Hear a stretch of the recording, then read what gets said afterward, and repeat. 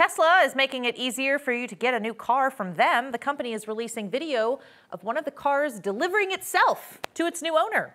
Tesla CEO Elon Musk said the car drove from the factory in Austin, Texas to its new owner's home 30 minutes away, all by itself. No people in the car, nobody operating it remotely at any point. Tesla is also unveiling its venture into a new era of self-driving industry, the Tesla Robotaxi. NBC's Gotti Schwartz has more. After years of hype, I feel very confident predicting autonomous robotaxis for Tesla next year. Tesla's Robotaxi is finally hitting the streets. All right, we're gonna start the... Woo! Yeah, baby. Let's go. Let's go, baby. The company debuting its self-driving car service this week in Austin. Tesla saying there's about 20 cars available right now for a flat fee of $4.20, and they cover about a 5-mile radius. Getting into the Robotaxi. This is insane.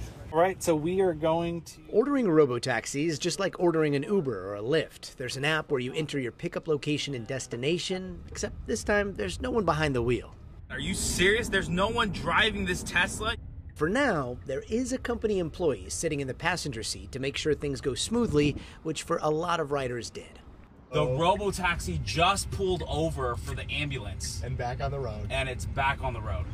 But for some, there were some hiccups. It looks like we got dropped off right here at the corner. Oh, let's see.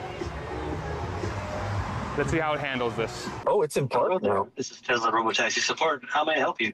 Yeah, we were just trying to see the pullover function since we were closer to the car. I think, though, unfortunately, we're in traffic right now. All of it comes as Tesla tries to catch up to Waymo, a spin-off of Google that first launched its driverless service in 2020.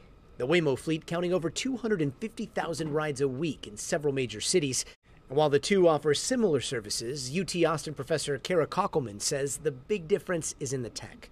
Tesla uses cameras only, not even radar on their vehicles, whereas the other self-driving vehicle companies use LiDAR, which is light detection and ranging. So it's more expensive and it gives them more confidence, but they don't have the kind of track record mass producing vehicles that Tesla has.